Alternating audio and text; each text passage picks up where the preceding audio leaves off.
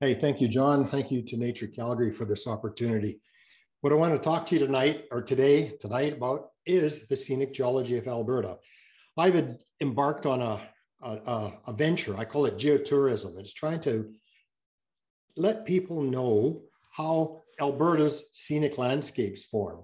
They're so pretty. We've got so many of them. And that's what we're going to talk about today. Here's a picture from Pine Ridge Lookout, Waterton Lakes. And that's not clouds in the bottom. That was on a smoky day, and that's smoke in the bottom. So just when you're entering Waterton Lakes National Park, excuse me. So the way I've set today's talk up is the Scenic Geology of Alberta is a story of unbridled power. It's a story of drama.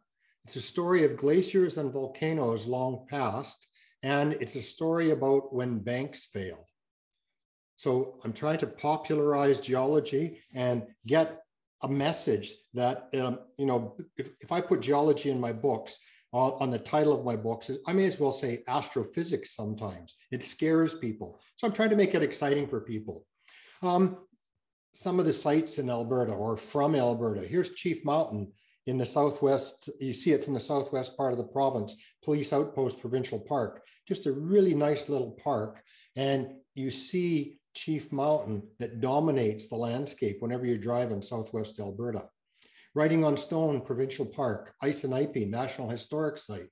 And here you can see a misfit meandering river. You can see hoodoos. You can see the flat glacial, you can see the flat river valley. It's a meltwater channel. And there's a story there. And it just gives you this great scenery. Here's the scablands of Dinosaur Provincial Park. Everybody thinks about the dinosaurs, and they're really important and they're really interesting to see there, but the landscape is so spectacular. And so this particular landform is called scablands. Sulphur Gates Provincial Park near Grand Cache, and this is called a water gap, where the Smoky Rivers forced its way through these really thick and really tightly cemented gravels called a conglomerate. Vimy Peak, Waterton Lakes National Park, just so spectacular in itself. One of my favorite places is Milk River Canyon, and you can see Milk River Canyon here, not writing on stone, but the same river, but further to the east and to the southeast part of the province. And then the Sweetgrass Hills in the distance in northernmost Montana there. Really a pretty area. Aretha Van Herk, one of Alberta's leading authors, wrote about the book, Visible Alberta is stunningly beautiful, but the poetry of geology is its secret language, a transcendent stratigraphy. What's stratigraphy? All it is the layers of the rocks. Here you go to Dry Island, Buffalo Jump, and you can see the layering of these rocks, these beautiful pastel colors interrupted by the coal seams. Very, very spectacular. Red Rock Coulee. It's been called a moonscape, again, southeast Alberta. That's what I talk about in the book. And what I do in the book is I try and get people traveling out and exploring all across the province. In the southern half of the province, we've got the grasslands. So there's more to see that way, as opposed to cutting and bulling your way through the boreal forest of the north. But there's still lots to see in central Alberta and in northern Alberta. I was lucky enough to work with two artists, and they put art into the book. And this way, you, the reader, can view the landscape through the eyes of artists, and you can view the landscape through the eyes of a scientist or a geologist, myself. So Brent Laycock, he put a bunch of 8 pieces of art into the book. Lucy Carreau did a bunch of watercolors and put them into the book. And they both captured the essence of Alberta from an artistic perspective, but you look at those pieces of art and you can see the geology in them as well. So put on your hiking boots, fill your car with gas. It's now time to explore and learn how Alberta's most scenic sites were created.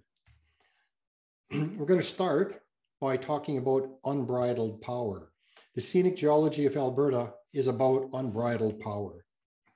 We're going to go to Waterton Lakes to get started there, southwest part of the province. And this is Buffalo Paddock. And what you see there is the leading edge of the Rocky Mountains, 1.5 billion year old rocks. And then in front of them is a glaciated landscape from the last glaciation, probably 12, 15,000 years ago. To set the stage for this part of the talk on power, Waterton, when those rocks that you see in Waterton Lakes National Park were deposited, they were south of the equator. It was hot and harsh, and there was not very much oxygen at the time. It really wasn't a very nice place. And those rocks are 1.5 billion years old. And Waterton was deposited sort of in this area here. The sediments at Waterton were deposited in a coastal environment. You see shallow marine, you see tidal flat deposits when you're there. At the time, there was no life on land at all. It was devoid of all life on land. Really, all we had was algae in the ocean. So I say that algae ruled the world at the time. And that's what you're seeing in this particular rock here. And you can see where I've traced out in red these curved features. These are like if you cut a Brussels sprout or a cabbage in half, cross-section wise, you can see it doming upwards. So these are stromatolites, and they were algal colonies that lived in the shallow seas. They're photosynthetic at the time. And here's another example. The slide on the left is from Waterton Lakes, and you can see the dome-shaped cabbage aspect to them. These are algae colonies. And then on the slide on the right, you can see a picture from Shark Bay, Australia. Shark Bay is a bay, it's a lagoon in a very hot part of Australia. It's so hot that we get lots of evaporation from the lagoon. The water evaporates and the salt concentration increases in that lagoon. And so there's no snails. There's nothing in the water in Shark Bay to eat the algae. It's much like snails in your fish tank. You have them in the fish tank to eat the algae. Well, conditions are so harsh in Shark Bay, but about the only thing that can live there is the algae, just like we had in Waterton Lakes National Park 1.5 billion years ago. So that sets the stage for Waterton. If you go to Cameron Falls and you walk through those rocks, and you used to be able to walk in through here and you'd see these algal stromatolites in there. You see them all through the park. And rather than putting a photo in, I put one of Brent Laycock's acrylic paintings just to give you an idea of his view of Cameron Falls and where I saw stromatolites. So we're going to talk about unbridled power. Here's a Google Earth image, and you can see Waterton, the village of Waterton in here, Crowsnest Pass, Calgary in the top, Banff in the top. You can see these mountains that make up Waterton Lakes National Park and south into Glacier Park in the United States. Those rocks, and they're markedly different than the rocks from Banff and Jasper and going further north. They're different than the rocks in the Crowsnest Pass. This mass of rocks, north to south, it's about 140 kilometers. It's about 40 kilometers wide. The sediments, there's about 7 kilometers of them. There's 7 kilometers thick. And part of our story is these rocks were buried 10 kilometers deep. Where did they come from? Well, the story here, and we're talking about unbridled power, is that this mass of rocks 160 million years ago was situated 140 kilometers to the southwest. And then with mountain building, that mass of rocks got pushed 140 kilometers to the northeast. And then for about 60 million years, there was erosion to finally give you the landscape that we see in Waterton now. So that mountain building, pushing those mountains from here to here, was probably 165 to 60 million years ago. They were deeply buried at the time, probably around 10 kilometers deep. And then we had erosion. And it was that erosion that gives us that spectacular landscape that we see in Waterton and the rest of the Rockies. That's power. Consider the forces involved. We're still in Waterton. Take a look where the next couple of slides are going to be. And here is from Waterton River Valley viewpoint, looking north. And you can see the thrust sheet. You can imagine that thrust sheet being pushed at millimeters per year to the northeast to take it the position that it has right now. Go around the corner, and the next slide is a version of how we started the talk off.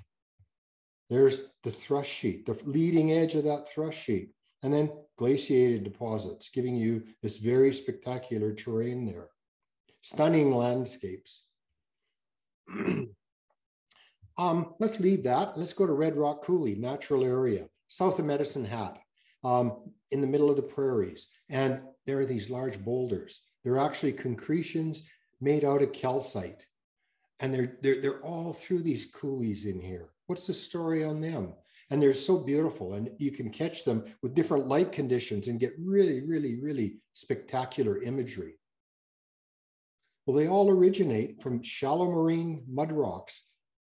There was a shallow seaway that occupied Alberta, and there were volcanoes that took place west of Alberta, in British Columbia, in Washington. Those volcanoes erupted and deposited ash in the shallow seas. These mud rocks that you see here, deposited in the shallow sea, a volcanic layer, and was deposited decimeters thick. And those concretions seem to be associated with that. There's that volcanic layer, and you don't see any concretions above it, volcanic ash layer. All the concretions are at that horizon or below it. This is when these rocks get really wet, they get or when they get wet, they get really, really slippery. And this is Badlands topography, and we get about 0.5 centimeter of erosion per year. So what happens is this mud rock and the ash erodes, gets washed downstream. These concretions just slip by gravity and make their way down slope. Look how these are all sitting at an angle. These ones here are horizontal, but on the slopes, you can just make out where they're starting to slip down. They're creeping down slope over time. So how did they form? There was a warm, shallow sea that occupied Alberta, Saskatchewan, part of Manitoba, about 75 million years ago. Red Rock Coulee is located in southeast Alberta. It was a warm, shallow sea. The concretions formed just below the seafloor in a water depth in that sea that was a few meters to a few tens of meters deep. And as I say, they formed just below the seafloor. Calcite, due to chemical processes, would start to precipitate and form these really, really hard rocks. Their red, orange color is because there's a little bit of iron in them. And when the rocks are exposed, that iron oxidizes to give you that red color. And then there's also algae growing on the concretions as well. How do we know it was on a seafloor? You look at some of these concretions, you can see old wave ripples formed by currents on the seafloor. They've been preserved. You can see shellfish. You can see fish teeth. You can see fish bones in there. Organisms that lived in the ocean on the seafloor. You can see worm burrows that were living in the sand at the time. You can see how these concretions grew out concentrically. When you see some of them broken like this, you see these circular features on them showing how the concretions grew. And again, just spectacular scenery.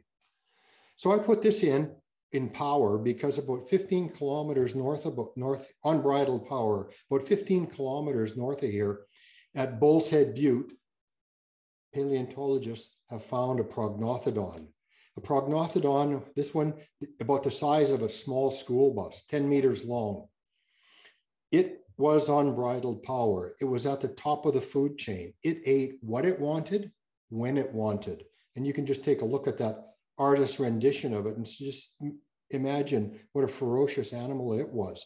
And so that was just north, not very far from Red Rock Coulee. As I say, it ate what it wanted, when it wanted. Here's Lucy's rendition, watercolor of Red Rock Coulee, and she's captured the starkness of it very, very nicely. Scenic Geology of Alberta is about drama.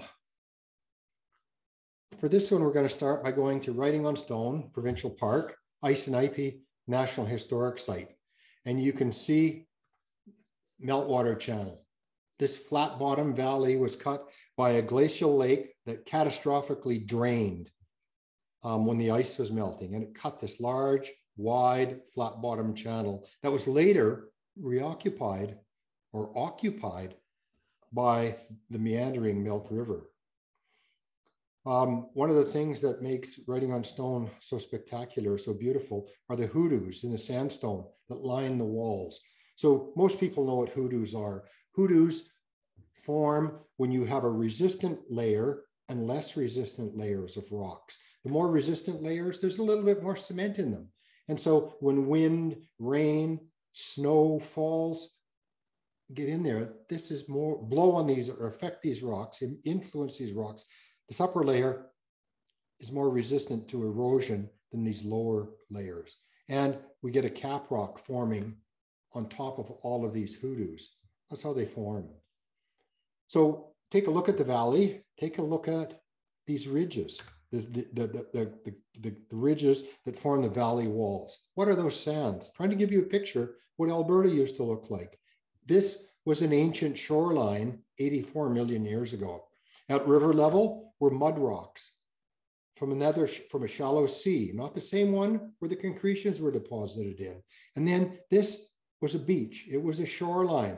And then this was rivers flowing to that shoreline with coal seams in there. So these cliffs were an ancient shoreline. What did Alberta look like at the time? The rivers were flowing from south to north and depositing sand into this shallow seaway. And in that seaway, there were tides and there were large waves.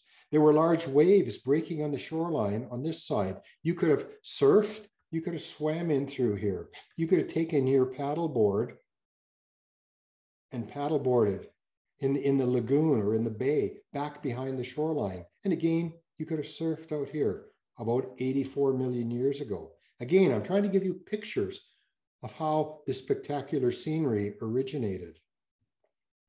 So here's the river valley again and the hoodoos. So let's go on a guided tour. Remember, we're talking about drama here. And let's go down and look at some of the pictographs, some of the carvings on the walls. This is one of the battle scenes. And it's a battle scene of a battle that took place probably about 1866. And this is as related by the Picanni elder named Bird Rattle in about 1920. And he tells about a war party of Grossvault, Crow, and Plains Cree who were advancing on the Blackfoot people who were in the valley, who were camping in the valley. You can see the tents in through here. You can see a line of muskets with musket balls coming out. This is several meters across. Try and take a picture of it. It just doesn't make a very good picture. So one of the archaeologists, Jim Kaiser, Montana, made this imagery, basically traced it from the photographs. You can see horses in through here. So you know that it's post-European contact. You can see the guns, which tell us the same thing. There was an advancing party of about 300 of these warriors from 3 different tribes. In the end, the Blackfoot people won this battle. So just an interesting story etched in the stone there.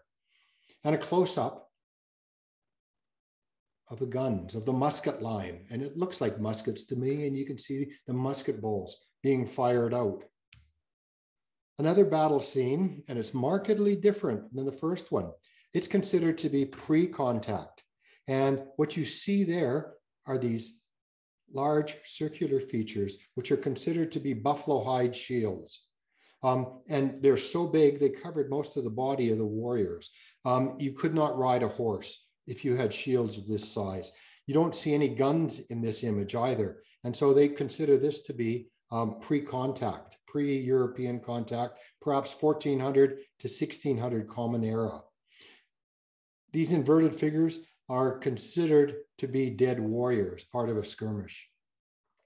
The sandstone is part of that old shoreline that we were talking about, lower down where the waves were breaking. If you could go straight up from here at that time, there'd be beautiful surf waves. Here's Lucy's rendition of Milk River Canyon. and she's captured it quite nicely. More drama, Cretaceous gold and the Lost Lemon gold mine, murder and madness. If you go up and down the Rocky Mountain foothills from Bragg Creek to the Montana border, you can find a series of gravel ridges like this. They have different expressions along the mountains, but they contain gold. And it's kind of an interesting little story. Is it related to the Lost Lemon gold mine? Not sure, but it makes a great tale. If you go down to the Frank Slide Interpretive Center in the Crowsnest Pass and park in the parking lot, go up, take a walk up the ridge to the northeast and not a couple hundred meters, and you can see this ridge of conglomerate. It's the same conglomerate we're talking about. If you take the hike around the interpretive center, it takes you right through the middle of this gravel. So a conglomerate is a cemented gravel. And the story we're going to make here is this related to the Lost Lemon gold mine? Mid to late 1800s, there were two trappers, Blackjack and Lemon. Supposedly, they discovered gold. Some of the stories say it's west of the divide in British Columbia. Some say it's east of the divide. Well, they collected their gold. One night, sitting around the fire, Lemon killed Blackjack. He became unstable from that. He left the area, wandered down into Montana to the Tobacco Plains, told his story. He'd found his gold. He'd murdered his buddy. Right away after that, as you can imagine, he had all sorts of people that were tagging along, wanted to find where his gold was. People with really colorful names, such as Lafayette French, King Bearspaw, John McDougall, and the Blackfoot woman, Cloudwalker. They all searched in vain for the gold. They never found it. It is said that those who look for the gold, tragedy is going to come upon them. Tragic deaths, fires, storms, serious illness. But when you look at that list of calamities, that's life in the 1800s. If you go through the legend of the Lost Lemon gold mine, names keep cropping up. Dutch Creek, Racehorse Creek, Highwood River, Gold Creek, Old Man River, all along the foothills, again, from Bragg Creek south to the Montana border.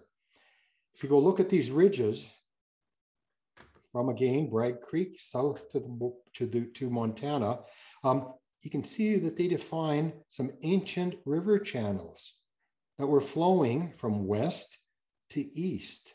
And 8 of them were identified. And they occur where these river names are, which is kind of interesting and giving, I'll say, some kind of credence to the tale of the Lost Lemon mine.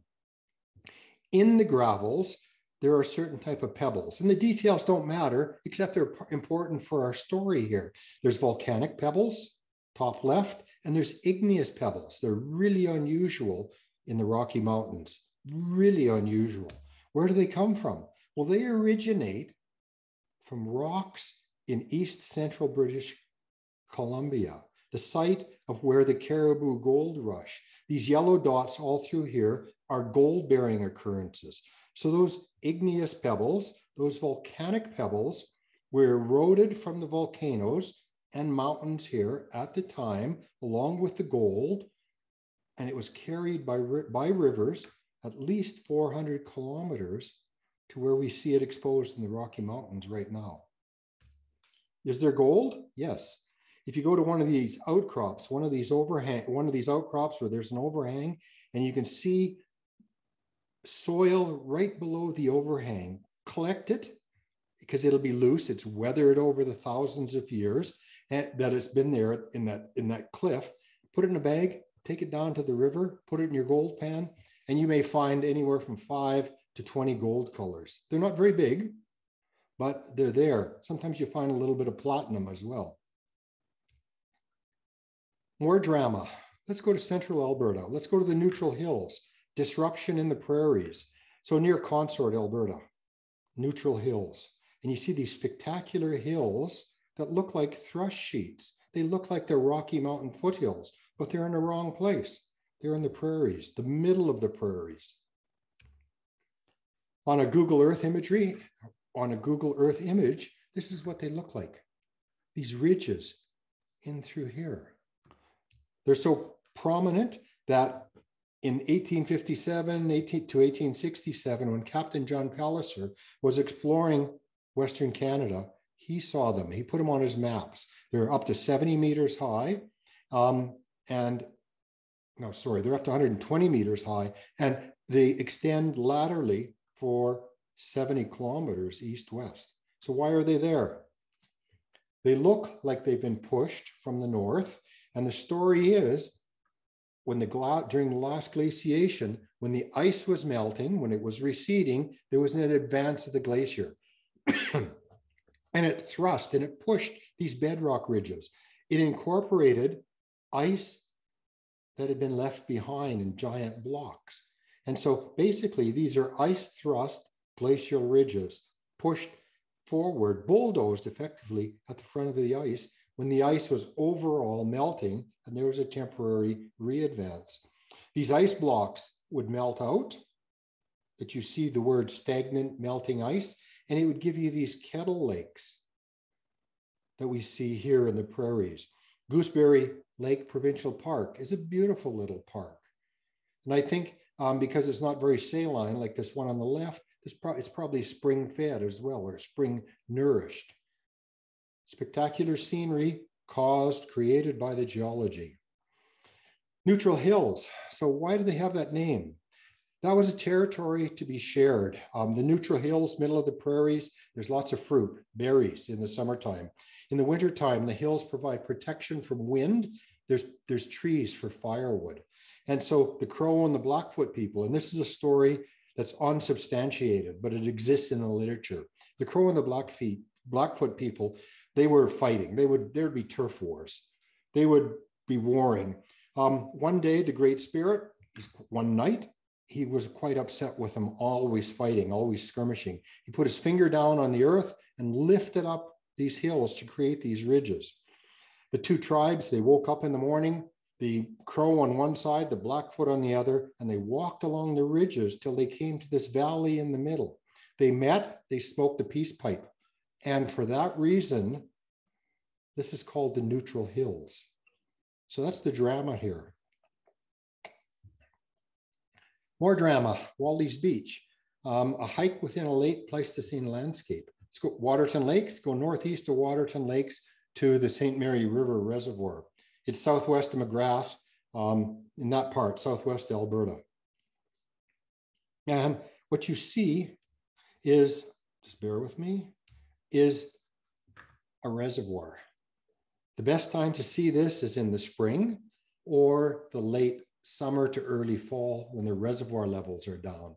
Parks Alberta, Alberta Parks and Environment has created a brand new campground here. It's a very rustic campground, but it's beautiful. And hardly anybody knows about it. I guess 100 new people know about it now, but it's really a nice place to go. When the water levels are low, go for a couple kilometer walk out to here, out to the edge of the reservoir.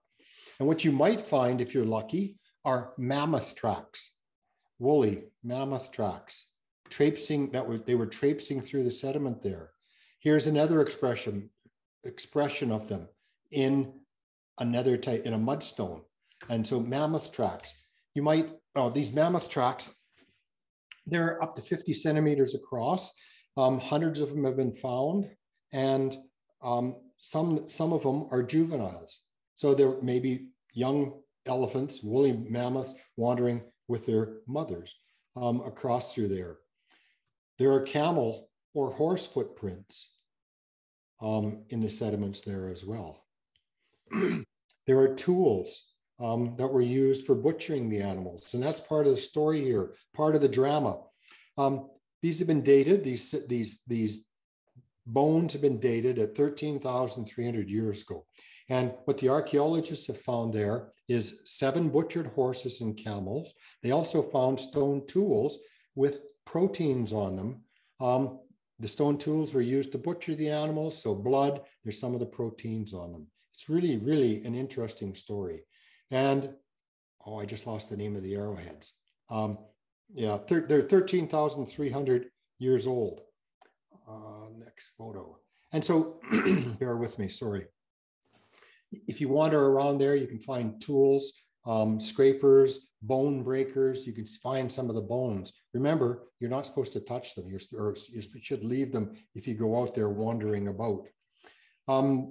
There is active research going on by a couple of institutions on an ongoing basis. So this photograph kind of shows what the climate would have been like at the time. 13,300 years ago, there were still glaciers in through here. You can see the mountains not very far off to the west. It would have been windy all the time. The Laurentide ice sheet was probably several hundred kilometers to the north. It had melted back while the ice had advanced in these valleys, but it was harsh. It would have been steppe-like, and there would have been very few trees. It wouldn't have been a very nice place at all. Here's Lucy Cariou's rendition of Wally's Beach. And again, she's captured the starkness of it. More drama. Dinosaurs perish, meteor impacts, and never-ending floods.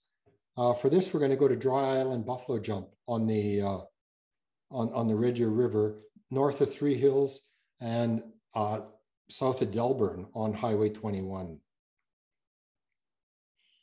If you go to one of the ridges off to the east, down towards the river on the right-hand side of this photo, the paleontologists have found bone beds. They found bone beds of Albertosaurus.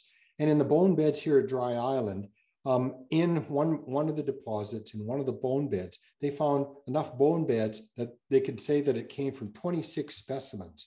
Perhaps there was a pack of them there.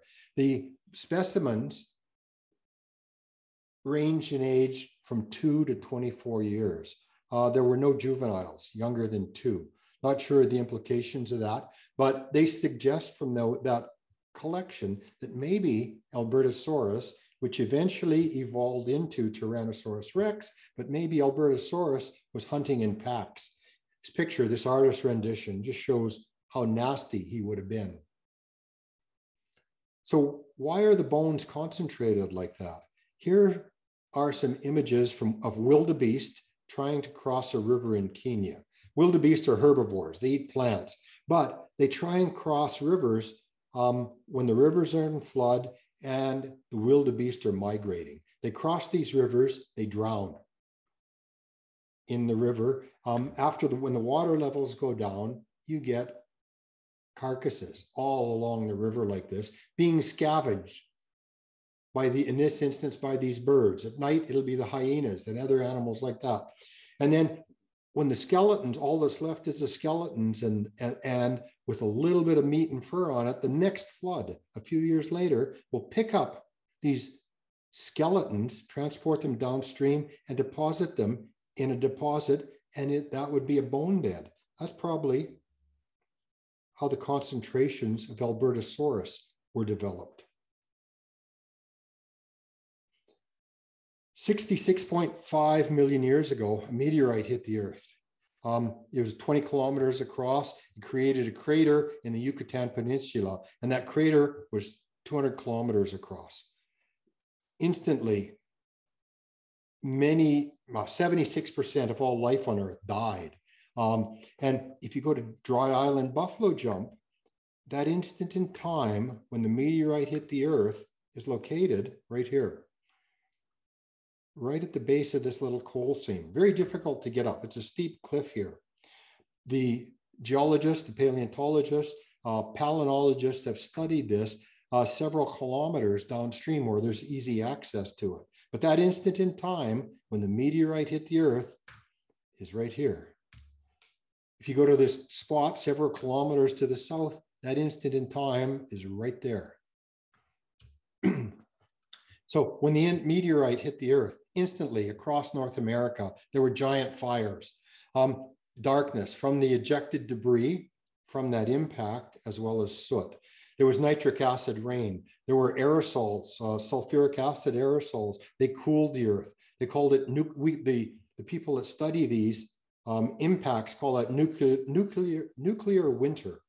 And then there was so much CO2 that was put into the atmosphere because the meteorite hit a carbonate environment filled with calcium carbonate. It caused intense global warming. 76% of all species died in an instant. The only way to describe it is a cataclysm. Drama. Now, this is going to be a little bit different type of drama. There's a sweet little park northwest of Calgary called Big Hill Springs Provincial Park, and most of you have probably been there. Great little waterfalls, great little tufa deposits.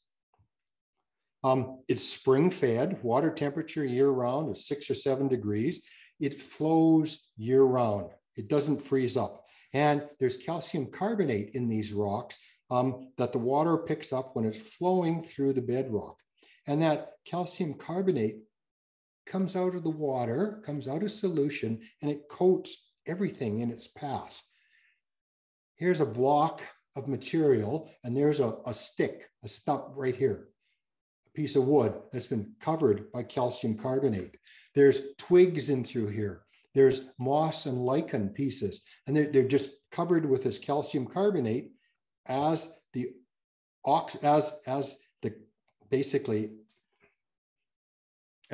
oxygen comes out of the water. Now, the reason I put this down, Big Hill Springs, such a beautiful little park, well, we'll get there in a second. The tufa has created these dams, and there's several of them. They're several meters high and up to a couple hundred meters across the park. Some are pretty small. Some people suggest that they're beaver dams. I don't think that is the case, but I wouldn't argue about it. So the reason for bringing this up in the drama part is right now there's a motion. They want to build a gravel pit here. They want to build a gravel pit, and the margins of that gravel pit will be 800 meters away from Big Hill Springs Park. There is a strong chance that if that gravel pit is constructed and is completed as planned, Big Hill Springs could dry up. Big Hill Springs, the water quality could be dramatically affected. If you're interested, you got your pen handy, just look up Big Hill Creek Preservation Society and go to their website. They could probably use your support. Let's leave the drama. Let's go to the Scenic Geology of Alberta is about glaciers and volcanoes long past. Alberta, last glaciation, Saskatchewan, Western Canada was covered by ice. There was ice from the mountains, the Cordilleran ice sheet. There was ice from the north, the Laurentide ice sheet. It was up to almost 4 kilometers thick in northern Alberta. Calgary, it was 1.5 kilometers thick probably. If you draw a line from north to south, from the territories border down to Montana, you can see what the ice profile would have looked like. And you can also see the topography of the land that it flowed on. The ice actually flowed up the topography. The direction that the ice flows is defined by its upper surface here. But it's really interesting that the ice flowed uphill because it was so thick. Just some maps showing you what Alberta looked like and how the ice melted. So 22,000 years ago, we'll say to 18,000 years ago, ice covered all of Alberta except for a few spots. These were nunataks. The ice started to melt. Ice melts. Lots of ice gives you lots of water, gives you lots of lakes, gives you lots of meltwater channels, lots of evidence for lakes in the province. We'll come back here in a minute. The ice keeps melting back. We're going to go to Edmonton briefly. I know you don't want to hear about Edmonton, but there's a good story there. Ice keeps melting back. And by 10,300 years ago, it had left the province. Part of that ice, part of that glaciation and the 2 ice masses is the origin of Okotoks. The Okotoks erratic, and everybody's been there. Everybody knows about it. So why is the Okotoks erratic there? So 2 ice masses. The Cordilleran ice mass, the Laurentide ice mass. There was at Mount Edith Cavell, valley glaciers flowing down the Athabasca River Valley, out from Mount Edith Cavell, out to Hinton. There was a landslide on Mount Edith Cavell, and millions of tons of rocks were deposited onto the ice, came out, got to Hinton, bumped into the Laurentide ice sheet, and was deflected southwards. And those giant blocks from the hundreds of millions of tons of material from Mount Edith Cavell were deposited all along the front of the Rocky Mountain foothills. There's Mount Edith Cavell, and it's a very distinctive quartzite that fell onto the Valley Glacier. Sometimes it just doesn't advance when you push the button. What did that look like? What could that have looked like? Here's an example from the Alaska range. In Alaska, obviously, there was an earthquake and a landslide. On these mountains, these landslides went out on the glacier here and here, and that debris was carried out, just like what happened at Mount Edith Cavell. We don't know what triggered it, and that's how the Okotoks erratic got to where it is. Yeah. Let's look at Calgary. We're going to go to Nose Hill for this one, and we're going to look at the influence of some of the glaciation here. Here's a panoramic shot from Hawkwood, just west of Nose Hill. And what you can see, Nose Hill in the distance, downtown Calgary, Bow River Valley, Signal Hill across to the south, Rocky Mountains in the distance, and way in the distance on the right would be Cochrane. When the ice was melting, there were the two ice masses, remember? Laurentide ice sheet, the big one, and the Cordilleran ice sheet. In this instance, the Bow Valley Glacier that flowed down the Bow River. The ice was melting, lots of water, and we had Glacial Lake Calgary being formed. And it filled the river valleys. Another way to look at this, a Google Earth image, and there's Nose Hill here. Glacial Lake Calgary was probably as high as John Laurie Boulevard. When they were constructing John Laurie Boulevard, they found old beach deposits from that lake. Don't know where it went off to the north and off to the west, but just trying to give you a picture what it looked like. University of Calgary, where the library is, was probably under 40 meters of lake water. The lake was as high as 64th Avenue in through here. And here's another erratic in the lower left of this photograph that was carried by the ice from Mount Edith Cavell. Here's just some maps just to look at. The first, the oldest glaciation that we've got evidence for in Calgary came from the west, came down the Bow River Valley. And then we had the Laurentide ice sheet. It advanced. It started to melt. The two ice masses were melting. And you had Glacial Lake Calgary, which is all of these lakes, and had different shapes as the ice melted. You can see these lake sediments in below Varsity. You can see them if you go to Fish Creek, if you're from the south part of the city. Basically, most of our river valleys have them. So Calgary, the glacial history, only one major glaciation affected the Calgary area. There were, I call it dueling glaciers. The Laurentide ice sheet, the big one from the north, and the Cordilleran from the mountains. Next time you go outside, look up. Try and imagine 1.5 kilometers of ice being above you. Ice was melted from and gone from Calgary by about 15,000 years ago. Glaciers long past. Let's go north. Let's go to Elk Island National Park. Just a great natural area. And at Elk Island Park, what it's characterized by is low-lying hills, shallow lakes, and wetlands. You can see beaver dams in through here in the distance, cut down beaver trees. So what's the story on Elk Island National Park? So glaciation, during the maximum of the glaciation, Elk Island National Park, what it is now, was actually on a little highland, a little bit high, topographically high, and the ice streamed around it on either side. And as a result, on either side of the Cooking Lake area, Elk Island National Park area, the land is really, really flat on both sides. But Elk Island National Park, where it was this old subtle highland. And we've got a different type of topography. Look off to the northeast, and you can see this flat streamline country. Go west to Sherwood Park, and you see the same thing. The ice streamed around that little upland. And then when the ice, no, before we go there, if you draw a cross section across Elk Island National Park, you can see the topography, you can see the elevation. The ice stream, one of them was here, the other one was on this side. This is a topographically high area. And when the ice started to melt, a block of ice that was probably hundreds of meters thick, perhaps even a kilometer thick, stagnated and melted in place here to give you this hummocky terrain, which is such a great ecosystem for birds, for beavers, for other animals, and all related animals in central Alberta. It gives you this topography that you see here, these wetlands. It's a bird breeding factory. And this topography, and the names don't matter except they're descriptive.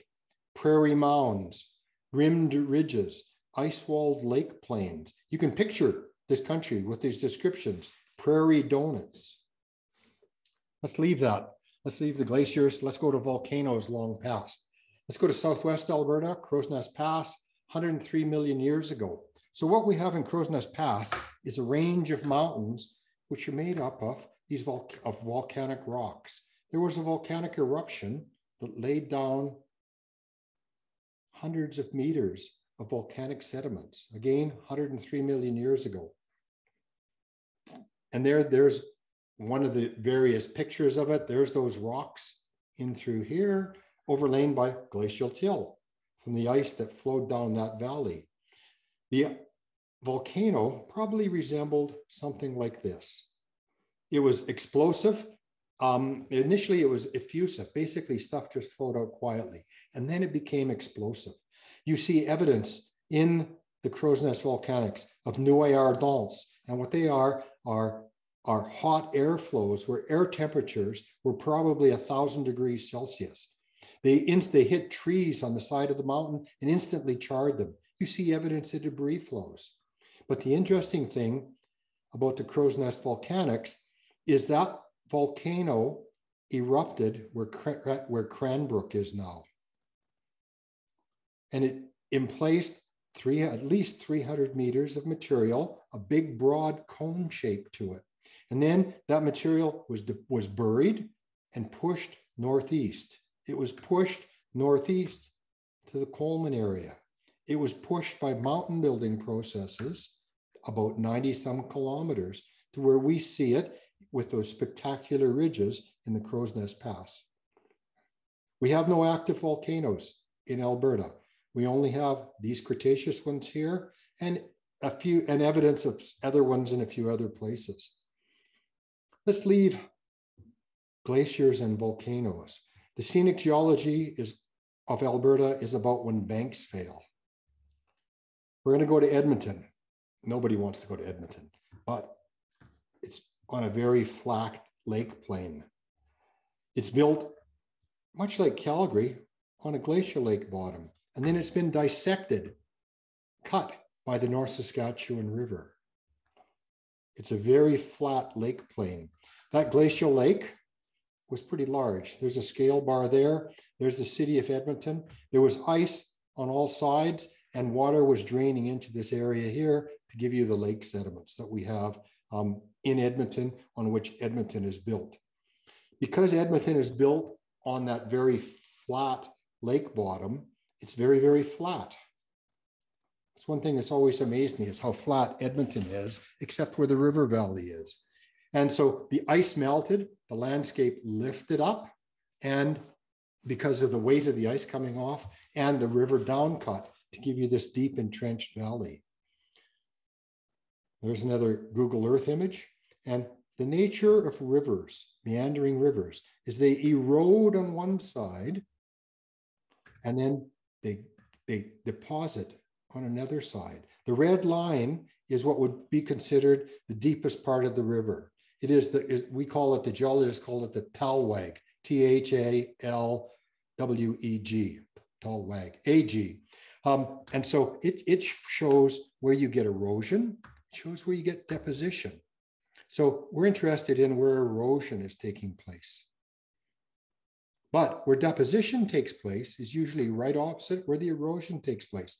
And sand and gravel is deposited here. Makes for great gravel pits, makes for great golf courses. This is on a river terrace. Then after you feel guilty because you've got a gravel pit in the middle of your city, you make this into a park. So it's Terwilliger Park, again, a great little park. Olescu River Valley Park in through here. But we're interested in why banks fail. So look at those steep cliffs.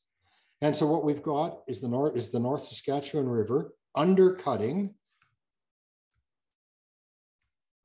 the riverbank in through here, undercutting the riverbank in through here. And as a result, we get landslides, we get bank failure. And there's other reasons that contribute to that bank failure, but the big one is the river erodes and cuts into the bank. Here's one of the riverbanks, one of the bank failures that took place initially 1989, down dropped here, 2002. There used to be a road right here called Keeler Road. Edmonton, they call this the end of the world. They've made it into a nice little park, Keeler Point, within a very affluent neighborhood. And it's really nice. And they've taken that old abandoned river, the bank failures, the landslides, and made it into this great little park.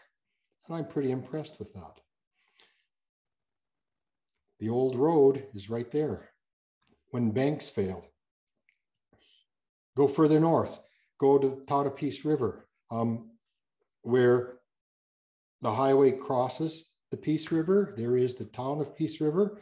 And wherever I've marked S, slumps, they're bank failures. This whole bank is nothing but bank failures, nothing but landslides.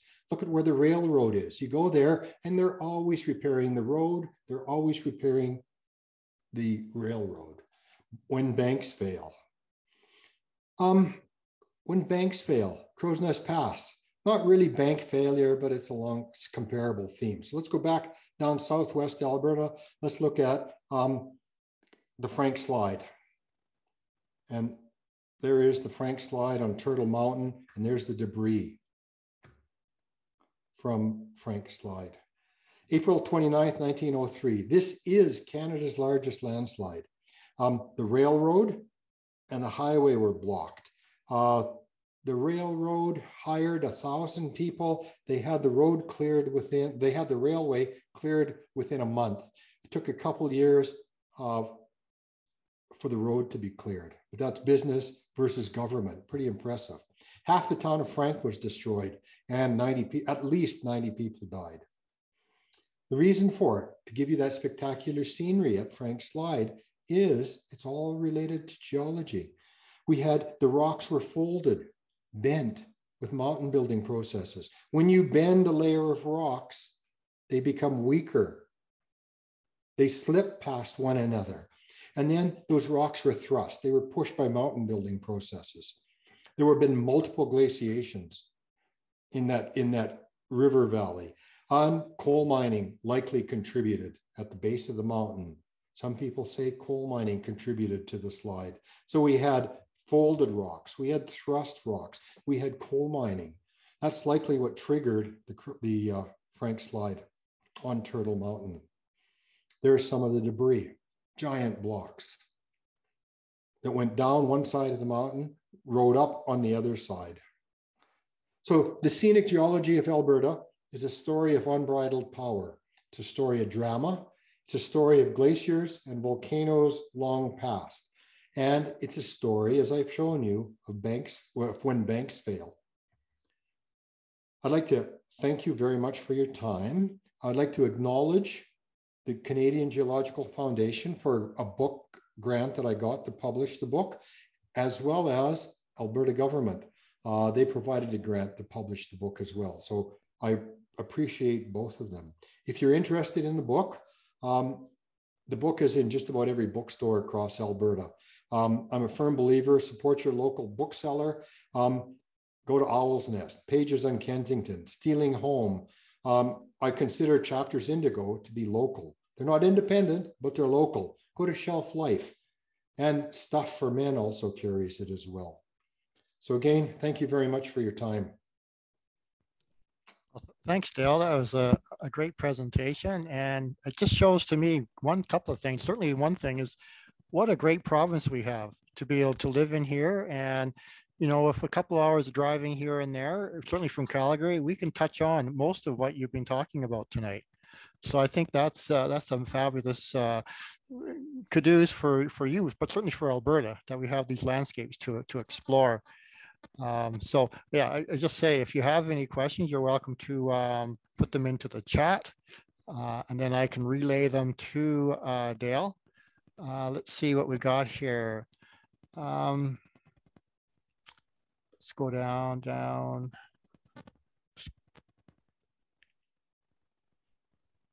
Let's see what we got here. Sound is fine. We can kind of just,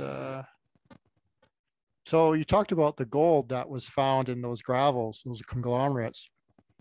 But I was going to ask the question, what was the source rock? But you actually said later on that it was from much further west. Yeah, it would be from where, basically late 1800s in the Caribous. It was that area. I remember going on a field trip once, a geological field trip, and we went to some of the mines, and these are, I'll call them little mom and pop operations, but they would have big D8 cats and stuff like that. And you could see in the river gravels, you could see nuggets of gold the size of my AirPods. I was just so amazed to see that. That was so impressive. So the question becomes is, how did the gold get across the Continental Divide into Alberta? Continental Divide did not exist in the same place that it did right now. The Continental Divide over geologic time has shifted laterally, back and forth laterally. And it seems like for a period of time, the Continental Divide at the time shifted further to the west and tapped into those rocks that contain the gold. And so, you know, in really mountainous terrain, you get river switching going on all the time. An example would be the Columbia River or the Fraser River, how it's changed course, even, I don't know what the time frame is. I'm going to say over the last several tens of thousands of years, a few million years. Little glaciations would have caused some of it, but also irregularities, no, that's wrong, thrust faulting can shift it. If you look at, you ask the question, you're going to get it. If you go down south of Windermere, and I can't remember the name of the town, the Fraser River is so close to the headwaters of the Fraser, are so close to the headwaters of the Columbia. And you could see river capture occurring so easily if something happened to change the topography a little bit, that one river might change direction completely and the Columbia could actually start flowing south. I exaggerate, but when you go see how close those headwaters are, it wouldn't take much to get it switch. And that's the way, what was the question? The question was related to the getting the gold across the divide. Yeah. And it'd be like that. So the divide was further to the west than where it is now. Great to know. Another question related. So you talked about the neutral hills and that they were basically pushed, glaciers coming from the north pushed them up. Does that possibly mean that there are diamonds in the neutral hills if those glaciers were traversing across kimberlite pipes further north and then picking up diamonds and depositing in those those hills? Okay, I'm going to say yes, there is the possibility, but the possibility is going to be pretty slim because again, I think if I'm dredging my memory, kimberlites, we found kimberlites up at Fort McMurray. We found evidence of the kimberlites and that would, and I don't think, and I could be wrong, that there's any kimberlites between Neutral Hills and Fort McMurray. So that's a long ways. And you don't know that with the way the ice was flowing, would they have taken them to the Neutral Hills? So yeah, it's an idea. Yes, it could be there, but I wouldn't go staking land there. And I don't, we'll digress. 20 years ago, the Alberta government, the Canadian government, the geological surveys, De Beers, the big diamond mining company, they were doing traverses and transects all across the prairies looking for kimberlites. I don't remember seeing any indicator minerals, let's say, as I'm saying, in that neck of the woods. So I can't make possibility, but not a very big possibility. Okay. Okay, just scrolling down through the chat here.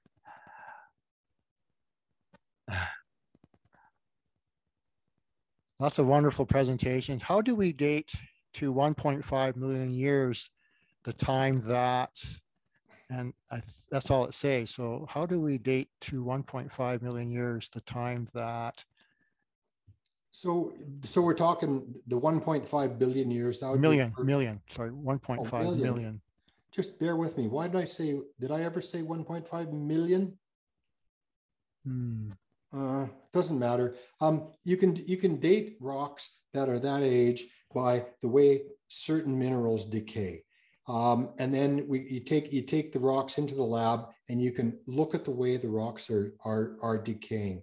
There's also radioactivity, and let's say in zircons, it'll send tracks along zircons. Zircons, just another type of sand grain.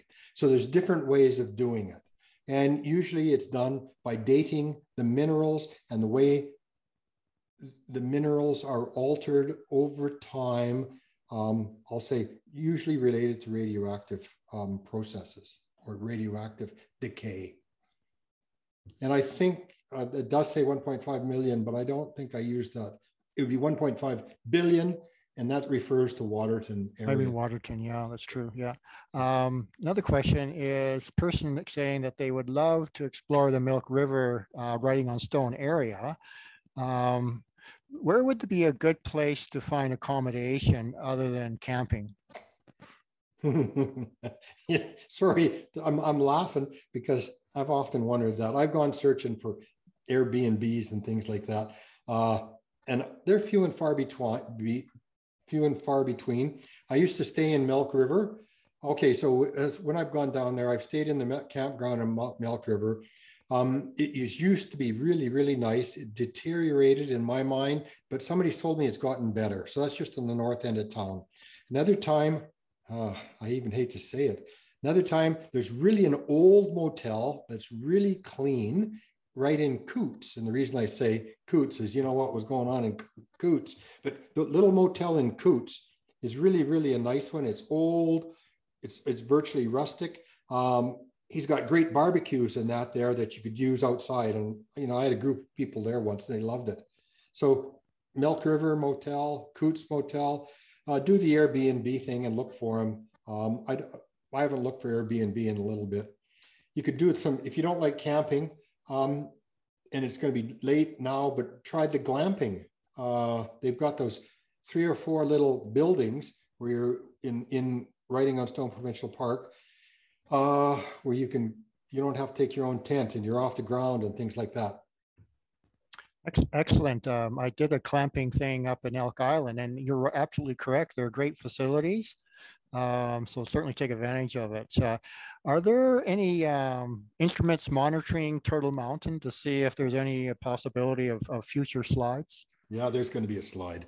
The Alberta Geological Survey has an active monitoring program going on. Just before I released the book, so 8-9 months ago, I contacted the survey and it was active at the time. And the only reason I bring that up is you never know with government cuts what can happen. So they have sensors and monitors at the top of the mountain, and there are cracks which are getting wider, and there's a little bit of down dropping for some of those blocks. Sometimes you might be at Frank Slide Interpretive Center, or you might be at the bottom of the valley. You might actually see a large, I'm not going to call it a boulder, a large block come tumbling down, or you might hear it. So yeah, it's going to happen someday. Don't know if it'll be in our lifespan or not, but it might. Okay. Question about amylites. Question is, do you have any insight as to why amylite is only found in southern Alberta, and why does it have those incredible vibrant colors? Only in general terms. So you only find it in that one area. And the way it was described or explained to me, it's basically very specific pressure and temperature conditions that preserve that really, really spectacular color that you see, and that which a lot of people think might reflect some of the original luster of the original ammonites. because, you know, you go further to the north and you don't quite find it. Now I say that at the same time, I've picked up fossils of bivalves, clams, 100-million-year-old bivalves up in Peace River. And sometimes you can find that nacreous luster there. So there's some reason, and I think it's related to temperature, pressure of those marine shales or the Bear Paw Formation, that those colors are preserved. Beyond that, I haven't read or heard anything for a long time about it. So I hope, hopefully that helps. But I have found other fossils that you do find that will say that nacreous luster in them. Not often, but every so often you do.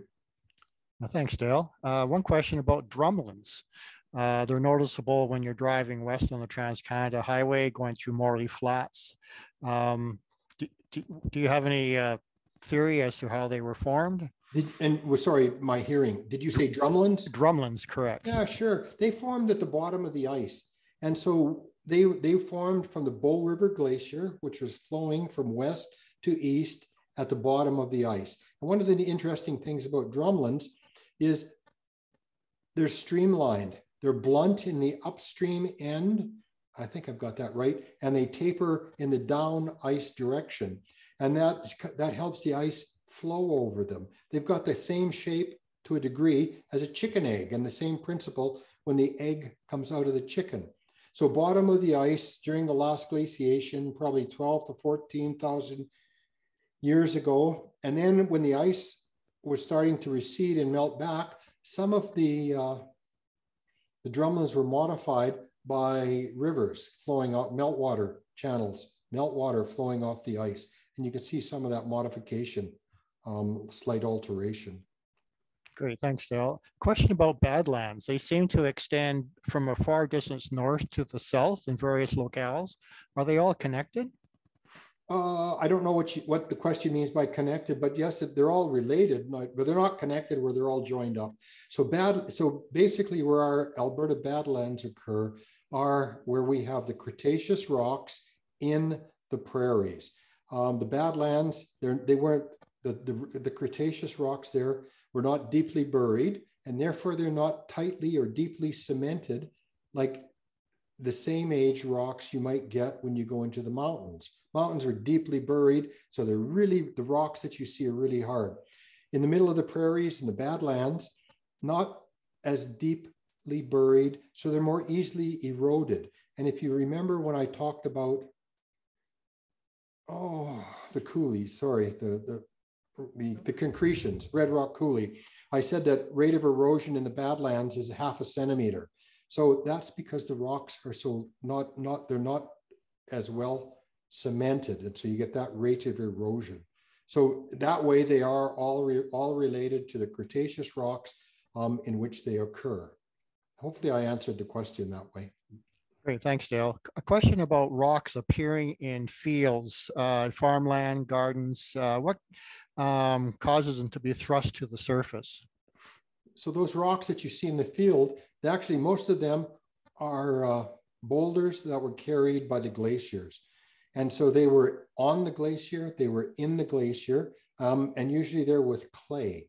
And so they were transported by the ice from the north. Most of them in the prairies are coming out of northern Alberta, northern Saskatchewan, those areas. Now, part of the question is, why do you see them at the surface? Well, over time, what I found, I'm a farm boy a long time ago. Over the years, you'd pick the rocks in a field, and eventually you get more and more where you'd picked a few years before. Frost action also pushes them up. So they're in the till, in the clay stone, and the frost action actually pushes them up. So two answers, two slightly different things. Why are they at the top? Well, it's frost action, freeze thaw, but they're carried by the ice. Question, if you happen to find a stone tool in your yard or in a field, is there some place you should be contacting or a person you should contact, or do you just keep it? No, Jesus. No, you should definitely, sorry, my apologies for saying that. You should definitely contact the museum in Edmonton, because that's our archaeological museum. The Tyrrell is more for paleontology. So it's the Royal it's the Royal Alberta Museum, and that's where the province's archaeologists are.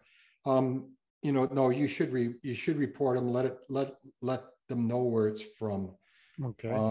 If you found it on the surface, yeah, I think you can keep it, is what the rules are. If you dig it out, well, it could be $50,000 or 5 years in jail. So let them know, because it's a contribution to our understanding the natural heritage of Alberta. Yeah, a good response there, Dale. How was the Crowsnest Mountain formed? It has that peculiar shape, kind of an isolated shape. I'm just thinking. So Crowsnest Mountain, it was part of a bigger. Sorry, I'm just laughing. People just love to test me. That's all this is. It's part of a. It's part of a bigger thrust sheet. So basically, we had mountain building, and there was a thrust sheet, and it pushed a big wedge of rocks like this. And then we had erosion going on, and really, Crowsnest Mountain is just an erosional piece of that bigger thrust sheet, the Lewis thrust sheet, that put those rocks in place. And so geologists call Crowsnest Mountain a klippa, Klippe. So it is.